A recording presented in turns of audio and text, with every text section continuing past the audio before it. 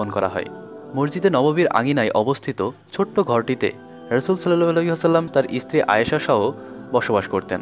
তার অন্যান্য স্ত্রী কামরাও একই সঙ্গে সারিবদ্ধভাবে লাগোয়া ছিল।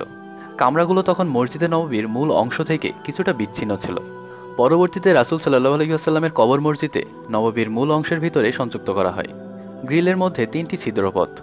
রাসূল সাল্লাল্লাহু আলাইহি ওয়াসাল্লামের রওজার কামরাটি চারিদিক থেকে বেষ্টনী দিয়ে আবদ্ধ থাকায় রাসূল সাল্লাল্লাহু আলাইহি ওয়াসাল্লামের রওজা ও তার দুই সঙ্গীর কবর বাইরে থেকে দেখার কোনো সুযোগ নেই।